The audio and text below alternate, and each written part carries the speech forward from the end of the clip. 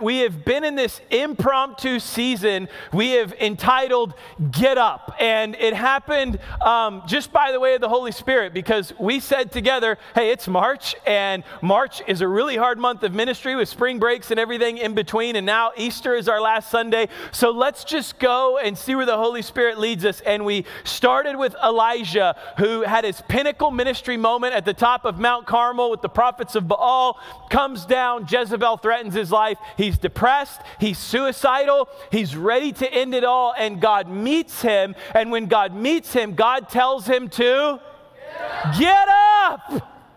He says, get up. He provides for him, feeds him, calls him to journey, and supports him. Then we move to Samuel. Samuel had his pinnacle ministry moment destroyed the day Saul imploded. Samuel's the prophet. God has called him to anoint the next king. He does this big ceremonious thing where he brings Saul out, and Saul is big and he's strong and he's impressive, and Samuel anoints him, and that was like his pinnacle ministry moment. And then Saul absolutely implodes. Saul falls apart psychologically, spiritually, relationally, and the next thing you know, God is saying, I wished I never made him king, and Samuel is mourning. He's crying, he's upset, he's going back to Ramah, he's going back to mom and dad's house. Why? Because his greatest moment in ministry has gone up in flames before him, and God meets him, and God asks him a question. How long will you mourn for what I've rejected? How long are you going to stay stuck in the past when I have a future for you? How long are you going to dream about what could have been when I've got what's still to be right in front of you? God asked him, how long? And then he says, get your anointing oil, get up and go. I've got a new one for you. He anoints David. We move to David. What does David do? David has an affair with Bathsheba, covers it up with murder, has a baby as part of that affair, and the consequences of his sin are going to cost him that baby, who is sick and ill, and David is depressed. He's not eating, he's mourning, he's laying flat on the ground, he's not going anywhere. His advisors are coming to him, and they're saying, what are we going to do? Like, he's one notch away from losing it, right? He's totally gone. And then the baby passes away. They're afraid to go to David, and they're afraid to tell him. David finds out anyways, and what is the first thing David does when he finds out? He gets up. He gets up, he changes his clothes, he takes off the mourning outfit, and he leaves the identity of mourning in that past season. He washes himself, he goes to the temple, and he worships. And after he worships, he takes his pain and he points it to progress into a new season, which leads us to today. We're going to close out Get Up, and we're going to introduce this new season of Eyewitness, a journey through the Gospel of Mark, and we're going to do it in one message, and by the power of the Holy Spirit, we're going to leave one, enter into another, and be ready for the next 10 weeks. Are you ready? Yeah. Okay. Here's what 10 weeks, right? You're like, that's longer than my semester, right? We're going in, right? But here's what I need. I need 5 minutes of focus. 5 minutes of focus. Zach told me it was 15 minutes of focus. A preacher's 5 minutes of focus, right?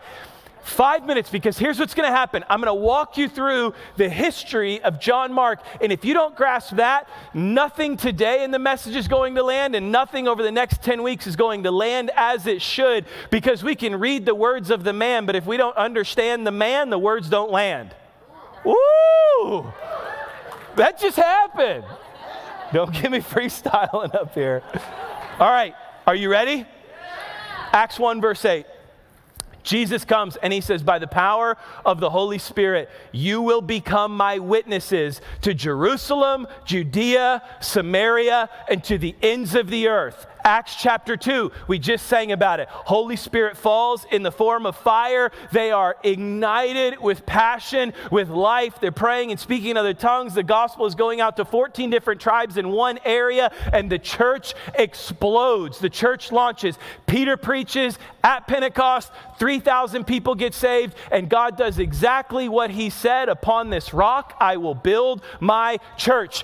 Peter becomes the launching pad for the church. Peter now, up until Acts chapter 15, is the man. He is the centerpiece of the move of God that has become this spirit-filled movement we call the church. And so Peter is preaching. Peter is standing up to ungodly opposition. Peter is challenging ungodly government. Peter is arrested. Peter's in prison. He gets out of prison. He's continuing this fight. And in the midst of continuing this fight, something happens in Acts chapter 12. James gets arrested by Herod. Herod decides to publicly execute James. When he does, he recognized, hey, Jewish people kind of like that one. Might as well do it again. So then he arrests Peter, and he's going to execute Peter publicly. So the church gathers, and the church begins to pray. I'll pick up the narrative, Acts 12, 1 through 5. It says, about that time, King Herod Agrippa began to persecute some believers in the church. He had the apostle James, John's brother, killed with the sword. I just walked you through that one. When Herod saw how much this pleased the Jewish people, he also arrested Peter. This took place during the Passover celebration. What a blow to the Passover, right? Like that's like me getting arrested on Easter, right? Like Peter is arrested on Passover. I'm going to try not to, but there's no promises, right? I can get really upset on the road sometimes. Here we go. I'm just kidding. Verse 4. Then he imprisoned him. He's imprisoned Peter, placing him under the guard of 4 squads of 4 soldiers. So he's got 4 soldiers surrounding him. Herod intended to bring Peter out for public trial after the Passover.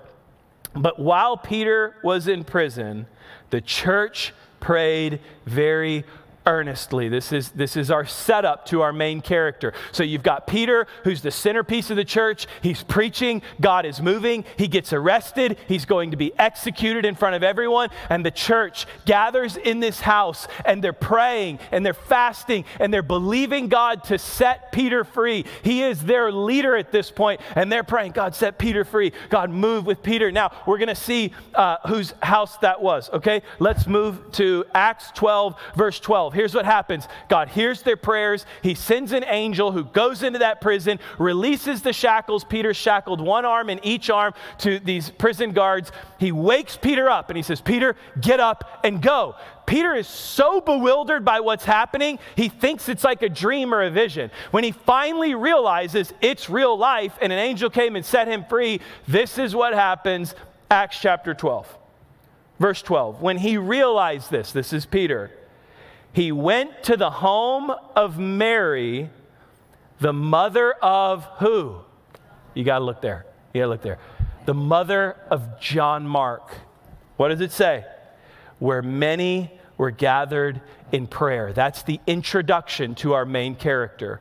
Who is John Mark? John Mark is this little boy who grew up in the living room of the church where his mom was gathering the church and they were praying, where Peter is arrested. And when Peter's arrested, they have this prayer meeting, and there's this young boy named John Mark who's getting to sit in that living room. I'm just looking at Elijah and looking at you, and I'm thinking, this is it. He's sitting in the living room. He's part of the prayer meeting. He sees the church gathered. They're praying for a miracle. They're praying that God would move in power and might. And then what happens? God moves. He hears the prayers. He answers their prayers. He releases the shackles. Peter walks out, and where does he go? To the house, and he knocks on the door, and they answer the door. And if you read through the narrative, they're so caught off guard that it's Peter, they shut the door and run back and get the church leaders. They're like, man, we're praying for Peter. We're believing God for Peter. You hear that knock? Let's open the door. Peter? Hey, I think Peter's out there. They're like, well, let him in. Welcome him in. This is John Mark, a PK, a pastor's kid, growing up in a home of miracles, growing up in a home of prayer, growing up in a home of God moving. As Peter arrives at John Mark's mom's home, Paul and Barnabas are arriving back from a mission to the Gentiles, and they arrive in Jerusalem at the same time. Barnabas is John Mark's cousin. So Paul, it's this beautiful reunion of like the pillars of the faith. There's also this change of hands, right? Jerusalem, Judea, Samaria, ends of earth. Peter has done Jerusalem, Judea, Samaria. Paul is the man who takes it to Rome, to the ends of the earth, right? So there's this changing of hands, and Paul is rising up, and there's a huge support behind Paul, and he's got Barnabas with him, and he does his work in Jerusalem, and then he's ready to go back towards the Gentiles. And when he does, there is Barnabas raised up, and he says, hey, we need an assistant. What if we invite John Mark to come with us? Let's invite that young boy who's been a part of the prayer meetings, that young boy who's following Peter around, who's listening to the sermons. He has to have some ministry potential. He happens to be my cousin. Let's invite him along. So they leave on the mission journey, and Paul and Barnabas bring John Mark with them. I'll give you the two passages. That's in Acts chapter 12, verse 12. Oh, no, Acts chapter 12, verse 25. I always get ahead of my notes. When Barnabas and Saul had finished their mission to Jerusalem, you got it, they returned, taking John Mark with them. Acts 13, verse 5. There in the town of Salamis, they went to the Jewish synagogues and preached the word of God. Who? John Mark went with them as their assistant. So now we have John Mark. He is journeying. I told you 5. We're coming up on 10. Just stick with me. We're almost there. So John Mark is going, and he's journeying with Paul and Barnabas. And he's on this mission with Paul and Barnabas. And right after this, Paul faces massive persecution. He confronts a sorcerer. He's threatened to be imprisoned. They're threatening his life day after day. They want to kill him. Ministry is absolutely atrocious. It's vicious. It is violent where Paul is at. And in the middle of this, John Mark experiences, and something happens. Acts 13, verse 13. Paul and his companions left for Paphos by ship for Pamphylia, landing at the port town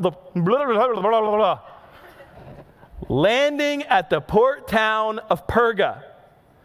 There, John Mark left them and returned to Jerusalem.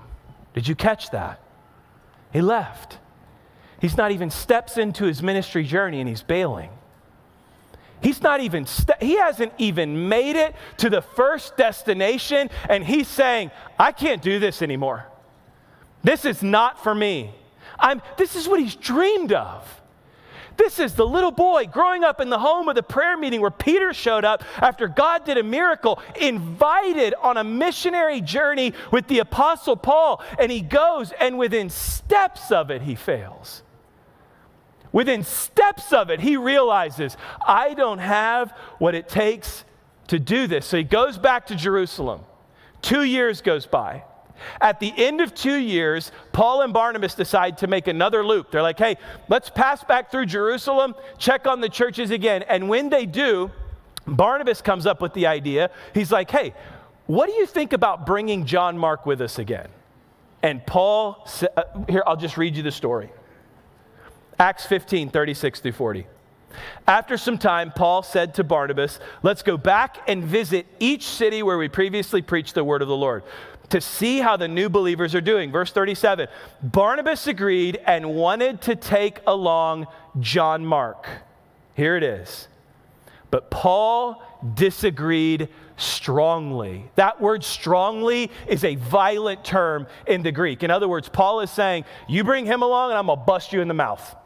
He is not coming with me. Violently disagrees. Continuing on, but Paul, verse 38, but Barnabas agreed we wanted to take John Mark. But Paul disagreed strongly since John Mark had, circle the word, deserted them.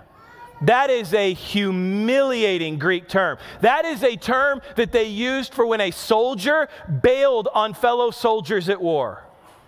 In other words, Paul is saying there is no way I am bringing that coward, turncoat, runaway, whatever you want to call it, there's no way I'm bringing him with me. The guy's a coward. He ran away. He abandoned us. He left us. There is absolutely no way. Paul was so strong on this, verse 39. Their disagreement was so sharp that they separated. Think about this. Paul and Barnabas, the dynamic duo. These guys spent years of ministry traveling, doing a work of God together, making an incredible impact. And they were so strongly in disagreement with this that Paul said, it is him or me. It's him or me, but I'm not journeying with this guy anymore. I'm done with it. Let him be yours. So that's exactly what they did. Their disagreement was so sharp that they separated. Barnabas took John Mark with him and sailed to Cyprus. Verse 40, Paul chose Silas, and he left. The believers entrusted him to the Lord's gracious care. Wow. How do you come back from that? How do you come back from the Apostle Paul calling you a coward? How do you come back from the Apostle Paul publicly labeling you as someone who bails on fellow troops? How do you, maybe you're in here and you connect with that. Maybe you've walked that walk of John Mark. Maybe for you, you decide, man, I'm going to go into ministry and I'm going to be in ministry, and you spent a couple weeks as a youth pastor and it did not work out. Maybe you've walked that way in your relationships. Maybe you were previously married and you were off into marriage, and after a few months, the whole marriage fell apart and you found yourself, like John Mark, walking back home under the shame and the guilt and the labels of people as someone who couldn't make it work or couldn't overcome, or someone who failed, or someone who bailed on family or bailed on spouse or did these things. How on earth do you come back from that? Little intermission of I think we need a story. We need a story, right? It's getting a little warm in here. My son, so I'm not a big video games guy at all. I don't play a lot of video games. However, I have an 8-year-old son who has a Nintendo Switch. And yeah, right? And I mean, it kind of looked fun, right? He came to me and he said, hey, I want a football game. So I got him a football game. I got him Retro Bowl. Any Retro Bowl fans? Retro Bowl? Man, I just must be old and uncool. I thought for sure I'd have a couple in the 11. Okay, well, Retro Bowl is a football game where you're the manager of a football team. And so he's got Retro Bowl, and it's looking really cool. And he left his Switch out one night, and I was looking to decompress, and I was like, hey, I'm going to start playing Retro Bowl. So I start playing Retro Bowl, and 20 seasons in, I'm the best player there is on Retro Bowl, right? I'm just killing it when it comes to Retro Bowl. And I have one season going, and I'm 16-0, and I want to go undefeated, and I want to win the Super Bowl. I want to just conquer the game, right? So I'm playing, and I mean, it was, Kanan sits with me. He loves to watch me play. We take turns playing games, and, you know, we call it getting tutties. You want to get some tutties? Let's get some touchdowns together. Right? And he sits with me, and we're playing this game, and I'm playing, and I'm 16-0, and I'm losing. It's the end of the fourth quarter, and as it's coming along, I am driving the field. I'm about to score. I'm like Pat Mahomes about to rescue another game in the end of the fourth, and then all of a sudden I Dak Prescott the whole thing away. I just throw an interception, and when I do, they get the ball. I'm about to lose. The clock is ticking down, and as it's ticking down, I'm like, no, I can't lose my undefeated season. So I hit the home button, and I hit the top button, and it brings up close software, and I close the software, and then I reopen it. And I reopen the game, and I click continue, and I'm 16-0, and I'm playing the New England Patriots again. And Kanan looks at me, and he says, whoa, Dad, what did you just do? And I said, what do you mean, what did I just do? No, like, you were supposed to lose, Dad, but Dad, you can't do that. And I'm like, dude, this family only has one preacher, and you ain't it, right? I do not need a lesson on integrity right now. I'm trying to go undefeated in Retro Bowl, son. Like, just chill. And he's lecturing me, right? He is like, no, Dad, like, you need to understand something. He's like, it's okay if you lose a game, but Dad, it's not okay if you quit when you're losing. Right? I know. I'm like, find myself repenting to my 8-year-old. I'm like, I will never do that again, and if I do, I'll give you back your Switch, and I won't play anymore, right? But this is, family, this is where we've been. This is what we've been talking about, right? You're going to take a loss. It's gonna happen. We are sinful people with a sinful nature in a sinful world, and nobody is perfect. The difference is this: you cannot quit when you lose. We've been here. Why do we celebrate Elijah? Because he took a loss and came back. Why are we celebrating Samuel? Because he took a loss and came back. Why do we celebrate David? Talk about a man who took loss after loss, yet become a man after God's own heart. Why? Because he took a loss but didn't quit. Why do we celebrate Peter? Because he denied Jesus and then launched the church. Why are we going to fall in love with John Mark? Because he was a coward. He was a deserter. He ran away. Not my words, the words of Paul. He completely abandoned the mission. Yet God uses him. Why? Because he took a loss and didn't quit. Why do we mock the children of Israel in captivity? Because they just kept losing. They just kept losing. Why is Judas Judas? Because he took a loss and gave up. Suicide at the end. He's over. Right? Why do we walk in these journeys of faith and learn? We're wrapping our minds around how do you come back after the Apostle Paul calls you a deserter, an incredibly derogatory term. We're going to jump into it. John Mark. All right, that was a little more than 15 minutes. Give me 10 more. Here we go to the end. How do you come back from this? It will be 30. Yes, it will be. How do you come back from this? Number one, this. John Mark didn't allow failure to define his faith. John Mark was unwilling to allow failure to define his faith. Listen to this. Here's your spoiler for how this whole story ends. 10 years later, the Apostle Paul writes the book of Colossians. And here's what he writes. Colossians 4:10 through 11. Aristarchus, who's in my prison with me, sends you his greetings. And so does who? Mark, Barnabas' cousin. As you were instructed before, make Mark welcome if he comes your way. Hang on, is it just me? Like, do you catch what's happening here? 10 years later, Paul is saying, hey, I'm together with John Mark, and if he comes your way, welcome him. Listen to how Paul describes him. Jesus, the one we call Justus, also sends his greetings. These are the only Jewish believers among my coworkers. They are working with me here for the kingdom of God. Hang on a second. What did he just call John Mark? Coworker, co-laborer, co-journeyer. It gets even better. In the book of Philemon 23 through 24. Epaphras, my fellow prisoner in Christ Jesus, sends you his greetings. So do Mark, Aristarchus, Demas, and Luke, my, what? He says it again. Co-workers, my co-journeyers, my co-laborers in ministry. 2 Timothy 4, verse 11. Paul's at the end of his life, and as his life is coming to an end, he's writing this final letter from his imprisonment in Rome, and I want you to listen to the only people he wants by his bedside. 2 Timothy 4:11. Only Luke is with me. Bring Mark. That is amazing. That is amazing. 20 years after calling him a coward and a deserter, he's saying, I'm going away. Only Luke is with me. Bring Mark when you come, for he will be helpful to me in my ministry. How do you go from quitter to coworker?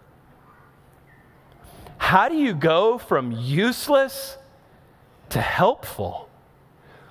You don't allow your first failure to define your faith. How do you go from someone who Paul is saying, no, not that brother. He comes along and I'm out. I'm finished. I've got nothing to do with this. To, I'm passing away. My life is being poured out as a drink offering. I only have Luke with me, and I want one more person. Bring me Mark. Somewhere along the way, Mark decided not to allow his first failure to define the rest of his faith. There was a sports psychology journal that did a study on low probability aversion. It was really interesting. They took a group of basketball players and they wanted them to make a corner three. They took them all and they said, we want you to make this corner three. They divided the group in half, all very similar skill level. And they said, you guys only get one shot and we need you to make this corner three. So they set them there and they had them shoot and they tracked the probability. And they're like, only one shot to do it. The next group, they took them and they said, you guys, we need you to make this corner three, but you get as many shots as it takes. The group that had more shots, more opportunities, performed 30% better on their first shot than those who were only given one shot. Here was the conclusion of the study. They said the participants whose first shot didn't define the rest of their shots performed significantly better. Listen. You cannot let your first shot define the rest of your shots. You cannot let something you did when you were 19 still define you when you're 59. You cannot let your first failure define you 20 years. I mean, guy who he is married, he's got a wonderful wife, children, serving the Lord, growing in the Lord, and he feels like he has to preempt a conversation with me that he was divorced 20 years ago. Brother, that's under the blood of Jesus. You are redeemed from that. You are now serving Jesus. You have a wonderful marriage, wonderful children. You are honoring the church. You're honoring the Lord. Like, sometime we've got to let this predefined failure go so that we no longer live under the burden of it. You can't allow your first shots to define the rest of your shots. That's John Mark. John Mark failed within the first few steps of his ministry. He didn't even make it to the first place. Yet what did he do? He did not allow that to define him.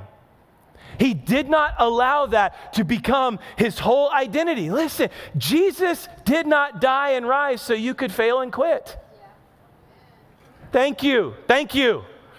Jesus did not die and rise so you could fail and quit. Jesus died and rose so you could fail, be forgiven, overcome, and live again for him. That's the gospel. What on earth are we celebrating next week? Redemption, reconciliation, death, burial, redemption, resurrection, renewal. We celebrate it together. Why? Because we don't have a faith of first chances. We got a faith of second chances. We got a faith of third chances. We don't have the book of Mark if we don't have someone who can fail and come back. But what does Mark show us? He shows us you cannot allow failure to define your faith. Think about this for a second. I was thinking about this the other day. Imagine Mark's walk home. Imagine Mark's walk home. He goes with Paul. He's confronted by a sorcerer. Another group threatens to kill Paul. Another one says that Paul will be dead before he makes it to Rome. And John Mark is like, I did not sign up for this. I am out of here. And by himself, he journeys back to Jerusalem. A man who probably had every excuse to throw in the towel. A man who had every excuse to quit. Yet what does he do? He finds a way to not allow failure to define him. And then this is what he begins to do. I love this part of John Mark's story. John Mark didn't allow failure to stop his journeying. John Mark did not let failure stop his journeying. This is a theme that we've been walking through for the past couple of weeks, right? What did Paul in Colossians and Philemon call John Mark? Co-worker, co-journeyer, co-laborer. Listen to this verse, 1 Peter 5:13. This unlocks the entire thing that we're talking about. This gives full perspective to the redemptive journey of John Mark. Where did John Mark run back to after he left Paul and Barnabas? Jerusalem. He ran back home. He headed back home. 1 Peter 5, verse 13. Your sister church here in Babylon, the church of Babylon, throughout the New Testament in Revelation 16, 17, and 18, it is always the church in Rome. It is a metaphor for the church in Rome. They're speaking of the church in Rome. So Peter says, your sister church, where? Here. Where is Peter? He's in Rome. He's at the church of Babylon. Sends you greetings, and so does my son, Greek word pupil, Mark. What does that tell you? John Mark runs back to Jerusalem, to Mom's house where the church is meeting. Peter is there. Peter is preaching. Peter is working. Now Peter is in Rome, and Peter is saying, from Rome, my son John Mark greets you. What does that tell you about John Mark? He journeyed again. He journeyed again. Peter said, come along with me. Let's journey together. And right on the heels of his failure, he journeyed again. What have we been defining discipleship as? Eugene Peterson so brilliantly says, as followers and apprentices of Jesus, we are two things. We are disciples and we are pilgrims. We are disciples. We are learners. We learn, we grow, and then we are pilgrims. We go. We are pilgrims on a journey. Who was on a journey? Abraham was a man on a journey. Abraham went from land to land to land. What about Moses? Moses led a journey of the children of Israel from Egypt back to the promised land. The children of Israel were people who what? They journeyed. They journeyed right into trouble after trouble after trouble, consistently on a journey. The major and minor prophets were people who what? They journeyed to a land that God called them to and delivered the message from God. Jesus was a man who what? Journeyed. He journeyed from city to city. What's Paul? What are Paul, Barnabas, Silas, and John Mark doing right now? Journeying. They're on a journey. What does Jesus say? Matthew 28 and Acts chapter 1 verse 8. Go! Go, therefore, and make disciples of all nations. The Holy Spirit's going to empower you to be my witnesses all over the earth. In other words, we are people who are disciples and we are journeying. And when we stop journeying, we stop growing. That's good. When you stop journeying, you stop growing spiritually because we are called to journey. This is not about sit under a sage of wisdom, collect as much Bible knowledge as you can, and do nothing about it. It's not what this is. It's not what this ever was. It's a shame that that is what it can become. But God did not save you so you could sit in church.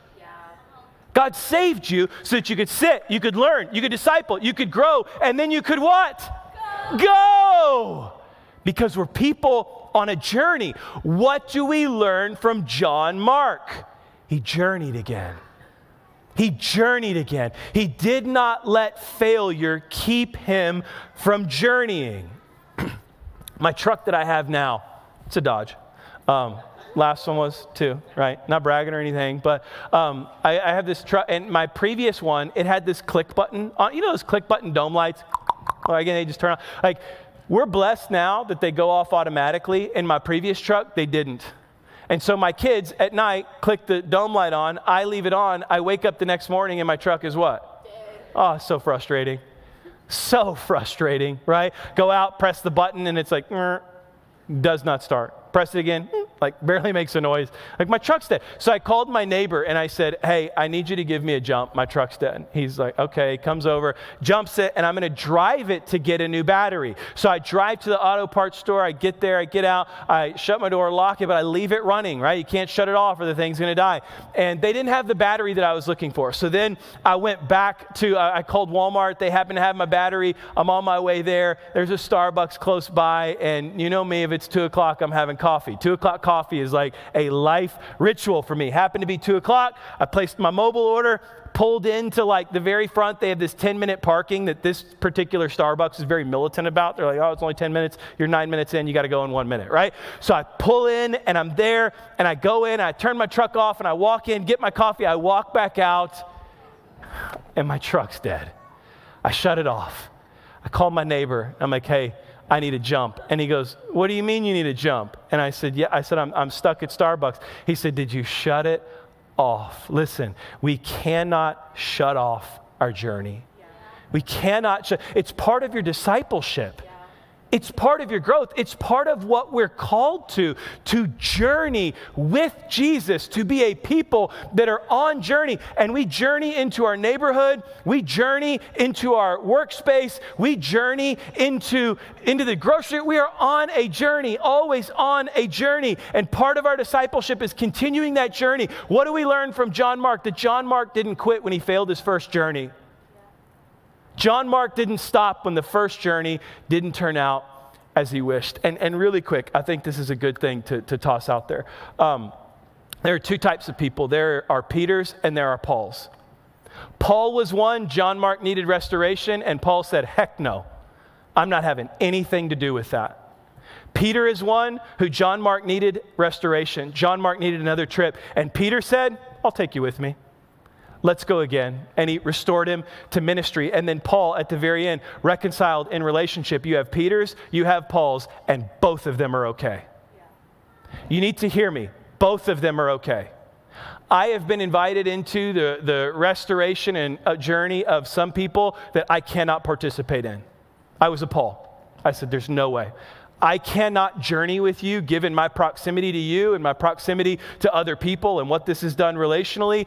I cannot journey with you on this. I'm a Paul on this one. But there are Peters who can. And then I've been a Peter on some. I've been invited in and I said, you know what? I can walk with you through this and I can see you through this and I can see God work. The thing is, the body of Christ needs both. And the body of Christ needs you to be both. I'm not saying you have to journey with everybody through their process of reconciliation like a Peter. If someone's deeply hurt you, deeply wounded you, comes to Christ and needs somebody to journey with them, that does not have to be your responsibility. You can be a Paul there. You can say, not my journey. I will walk in relationship with you when you're restored and Jesus bears fruit through you again, but I will not be your Peter on this one. And then you need to be a Peter. Because there are going to be some who need that journey of restoration, and you're going to be in a place where you can lead them in that, and you can walk them in that. The trick is the body of Christ needs both. Okay, rabbit trail done. Let's wrap this up. Let's land this. John Mark. What's the final thing we see with John Mark? It's pretty obvious. We're going to spend the next 10 weeks studying it. John Mark did not let his first failure define his future. John Mark did not let his failed missionary journey define his future. This could be a little bit of a trick question, but just go with the guy we've been talking with. Who wrote the first gospel? Mark! Thank you. Someone said Matthew, and I'm like, yeah, I get it. Like Matthew, Mark, Luke, John, that is the order in the Bible. That's not the chronological order. Mark wrote the first gospel. Scholarly consensus is Mark's gospel informed the theological work of Matthew. It informed the expositional work of Luke, and it informed the Christological work of John. Mark was the source. Mark was the guy who wrote it. Who was Mark? He was a failure. He was a deserter. He was a runaway who somehow found a way to not allow that past to define him and went on to write a masterful work that many first century scholars believe was the most circulated gospel of its time because of the way it's written. It is bang, bang, bang, bang, bang, bang, bang, eyewitness account after eyewitness account of how Jesus can change your life. Isn't it interesting? The guy who ran from mission now writes a gospel all about mission. He doesn't even include a genealogy. He's like, you don't need to know where Jesus came from. Here's what you need to know. Jesus changes lives. In fact, it's kind of ironic. I'll read this to you. This is Mark 1 and Mark 16, 19 through 20. This is how Mark starts his gospel, and this is how Mark finishes his gospel. He finishes it with a man on a mission to spread the gospel. Isn't that ironic? The one thing he failed at, he comes through and proclaims over the gospel. Mark 1, verse 1. This is the good news about Jesus the Messiah, the Son of God. It began just as the prophet Isaiah had written to you. Look, I'm sending my messenger. He starts that way. There's a messenger who's coming who has the message. How does he end? Mark 16, 19 through 20. When the Lord Jesus had finished talking with them, he was taken up into heaven and sat down in the place of honor at God's right hand. And the disciples went everywhere and preached. That's powerful. Talk about the redemptive nature of Mark sitting there, knowing what his past was and not allowing that to define him, but using that to propel the gospel forward and say, there is a messenger coming, and now we become messengers. He did not allow his past to define his future. For us, ironically enough, we're here in the Loman Student Center. And some of you know this, how we wound up in this building, but sometimes we've got to rehearse our history. We got to know where we came from, right? And it wasn't even this building. It was the old Loman Student Center. This building wasn't even built yet. But when we first started the church, we had everything but a facility. We could not find anywhere to meet. The Loman Student Center at the time was unavailable to be rented. We went through every facility and reached out to everybody in town. Couldn't get anything. Huntsville ISD, so we're reaching out to the high school and we want to rent the high school. Huntsville ISD is the only school district within 13 surrounding school districts that has to have a board approval for renting a facility. All the others, the principal or the superintendent can make that decision. Huntsville ISD, it has to be a motion of the board. So I'm working with the assistant principal and we're putting together this package to rent the high school, and I'm just fired up about it. I feel really good about it. We're going to produce this much revenue. Nothing ever happens on Sunday mornings. We're going to install lights for you. We'll upgrade the sound system. All of this just to find our home, just to find a facility for us to rent. And so it's coming up on the agenda of the board meeting, and the assistant superintendent called me and he said, hey, you need to be at this board meeting. And I said, I'm there. I even went and got a nice new shirt. I had it pressed at the dry cleaner. I'm all fresh, and I'm like, I will show up ready to do business with God. And so I show up at this board meeting, and it's the largest school board meeting of the year. There's usually nobody there. There was over 200 people in the room. They're giving away Teacher of the Year, Student of the Year, and all these awards and all these ceremonies, right? So there's tons of people there, and I'm thinking oh, Jesus is showing off. The church is going to be approved in front of the largest crowd of the year. I'm just real excited about it. I'm introducing myself. Hey, I'm Luke. I'm going to pastor the church that's going to meet in here when it gets approved tonight on the board agenda, right? Oh, so good to meet you. So good to meet you. So I sit down. Last thing on the agenda comes up. I'm just sitting there. I'm yeah, come on, Jesus. Holy Spirit, fall in this place. Let it become our building. And the first thing that they say is, I don't think we should be in the leasing business. I was oh, was not expecting that. Another person chimes in. Totally agree. No way. Can't see this happening. I'm oh, okay. Well, God, we still got 3 more. One of them abstains. Yeah, I'm not going to touch this one. I'm okay, now the ship's sinking. We're in big trouble. And I mean, they obliterated it. Totally obliterated it. It was so bad. There was a principal that was sitting of one of the schools a couple of seats down. He leans over to me and he says, so is the church still going to come to town? Or that was bad, dude. That was shut you down, get out of town. We don't want you here bad. And I'm yeah, God's going to move. And I'm just devastated, crushed. I'm telling you, it was the last opportunity. We're 6 months from planning a church, didn't even know where we were going to meet. It was the last opportunity we had. So I did, after the school board meeting, the only thing I know to do in a situation like that. I went to Taco Bell to eat my feelings. Real. I show up to Taco Bell. I pull in. This was pre-COVID when you could spend $14 and get 3 bags of food. Now you get 2 tacos and a Nacho Bel Grande. And I'm I pull into Taco Bell and Nacho Bel Grande, that's my jam. And I'm might as well go big if I'm just going to mail it all in now tonight, right? So it's 9:30 at night. I've got my Nacho Bel Grande. I kid you not, I'm pulling onto the feeder and this dude in a Raptor, why is it always the Raptor guys, right? Comes ripping around the corner. I mean, flying around the corner, almost runs into me. I got my Nacho Bel Grande open. I'm trying to you get that little knee work in there. You go one hand and a knee, right? And I try to move out of the way, and when I do, I dump my Nacho Bel Grande on my fresh pressed shirt, just straight. I didn't even get a bite of it yet, and I'm covered in nacho cheese, sour cream, and some form of meat, right? And it's just down the front of me. And you know how you get to that place where it's not even I'm going to clean this up. It's I don't care anymore. I'm just going to wear it. I don't care. I feel so miserable. This should happen to me. There's no future for me. I'm just driving. I am literally driving down the road, Nacho Bel Grande on the front of me, and I'm questioning everything. I'm like, I'm totally done. Totally done. What are we going to do? Maybe the principal was right. Maybe we should go to another town. Maybe they don't want us here. As I'm driving, I don't know how it happened, my phone connects to my Bluetooth, and it starts playing this Carrie Job worship song, and it's this live moment, and you can hear all of this worship happening in the background, and the Holy Spirit so gently spoke to my heart, if you don't give up, you will worship together in the future. If you don't give up, you'll worship together in the future. Yeah, so I did the same thing. I started crying too. You can do that. That's okay. I start crying. I've got tears running down my face, meshing with my Nacho Grande on the front of my shirt, creating this like soupy, nasty. I got home and Anna was like, the heck happened to you?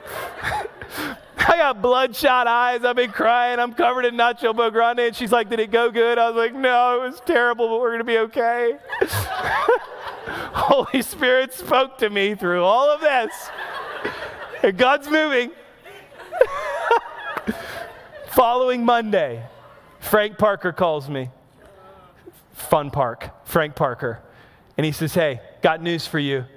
We have a new director of the Loman Student Center, and he's interested in making community partnerships. I think you should meet with him. We're the first people to lease the Loman Student Center. Church launch, yes. And to make it clear, like, I was ready to quit, but God told me, don't quit on your future.